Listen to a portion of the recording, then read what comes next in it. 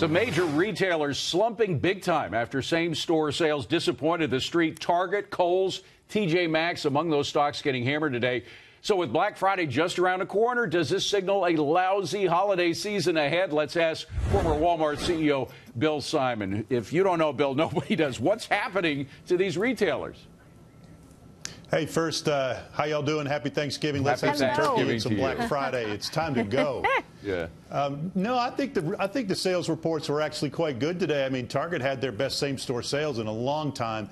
Now, you know, there's a little schizophrenia going on in the marketplace because they delivered a strong sales growth with investment in e-commerce and had some operating profit impact. But, you know, Amazon does that and they get rewarded, and I think the market just needs time to flush itself out. I think they're doing a good job at Target, and they eventually, the stock will bounce back. But I expect a very, very good Black Friday. Bill, quick question. Do you think now we're using retail as too broad an umbrella? It seems to me you have so many different niches. It's like saying tech is Amazon and Facebook when they're just two entirely different companies. You know, that brings me to the Kohl's and TJ Maxx. They just seem so different right now. Do we need to be more segregated, if you will, when we talk about retail? Yeah, probably so. You know, they operate in different segments at different markets at different times. And then, you know, there's some other things that are going on at play. If you take the growth that's coming out of Amazon, Walmart's putting up strong top-line numbers. Target's putting up strong top-line numbers. Those three big retailers, boy, they suck up a lot of oxygen, so there's not a lot of room. You can still have a robust consumer.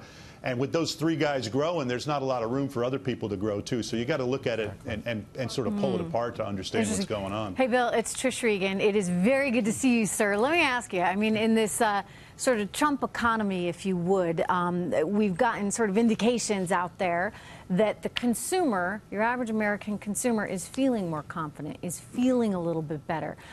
Does that continue? I mean, you look back to, you know, maybe this time last year where people were getting bonuses, et cetera, in part because of the tax plan. Is that momentum going to continue, or are you worried about the coming start to the year? Hey, Trish, I think it continues. You know, I think the consumer is really buoyant right now. The tax changes gave them a sort of a jump start. Incomes are going up. I heard you guys talking about that in their last segment. I think the consumer stays strong. There's a caveat to that. I mean, the crazy stuff that happens, you know, in the political world and the geopolitical implications of them can sometimes change things. I don't believe that the ups and downs in the market impact the consumer very, very directly. I think they sort of look at that and go, you know, easy come, easy go, let's press on. But I expect the consumer to remain buoyant absent some big shock to the system. That's good. So, hi, Bill. Steve Moore here. Bernie Sanders doesn't like Walmart too much, and you've seen this new bill that he has to rein in Walmart. Stop Walmart. Stop Walmart. That's better. So, what do you make of that? How serious is this? Is this holding back the stock value of? And by the way, I think Walmart just recently raised their minimum wage. I'm not so sure what he's so angry about. I think, you know, this is Bernie trying to get press. He feels like it worked for him with Amazon, though I'm not sure it directly impacted Jeff's decision either. I think it's getting Bernie some headlines. Walmart's not paying much attention to it. They're running their business. They're doing a good job. They've stated their plan, and they're executing their plan, and Bernie's just grabbing headlines. So you're not worried? You're not too worried that this is going to become a movement where the retailers have to raise their minimum wage to, say, $15 an hour? I mean, that would put a huge dent, wouldn't it, on the profitability of these companies? I don't think it's a movement. I think the bigger implications are from a wage perspective is they got to compete in a marketplace where wages are going up.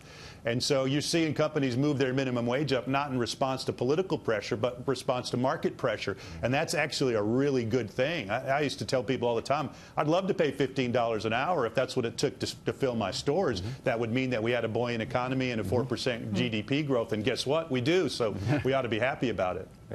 Well, Bill, I'm going to continue on Steve's line of questioning because recently Amazon, of course, announced that their second headquarters will be split between North Virginia and also here in New York and Long Island City. Now, New York Mayor Bill de Blasio, you know, recently he says, well, he was questioned why he had open arms for Amazon, but then he criticized Walmart for being anti-union, job killer, and paying unfair wages.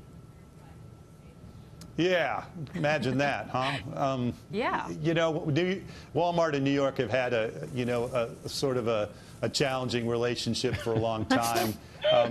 It is surprising to me that they did fall for the Amazon headquarter 2 scam that everybody else seemed to fall for. And scam. Whoa. That was probably about the most predictable. The most predictable outcome that you could have imagined. We're going to launch a second headquarters and have a beauty contest, and really comes down to who's going to pay us the most money. And guess what? We ended up in the 2 most likely places anyway. So, Bill, are these people, these people that are running the cities by just raising taxes and raising regulations, except when it comes to individual companies like Amazon, are they ever going to get it to? Because they keep getting voted in. I can't stand my mayor de Blasio. I think he's doing just the wrong things in this city.